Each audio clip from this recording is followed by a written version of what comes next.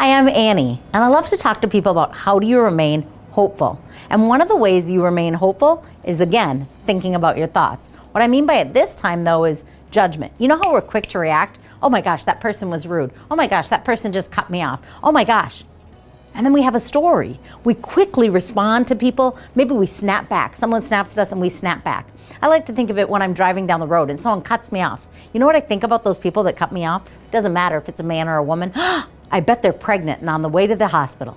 You see, when we think that instead of, oh my gosh, what a jerk, it reserves judgment of another person, but also allows me to think, give them some grace.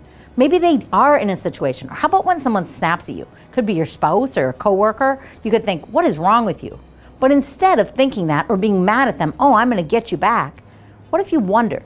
I wonder what's going on with them. I wonder what's happening in their life or in their story that's making them snappy or short or negative or cutting someone off. So reserve your judgment. Don't be so quick to respond and react. Instead, take a pause, take a deep breath, and then ask yourself, I wonder what's going on in their life and in their situation. When we do that, it offers us the ability to have more compassion and kindness for those around us. And I think when we reserve judgment, it allows us to stay hopeful that there's more to their story than that moment and that encounter. Will you stay hopeful with me by reserving judgment?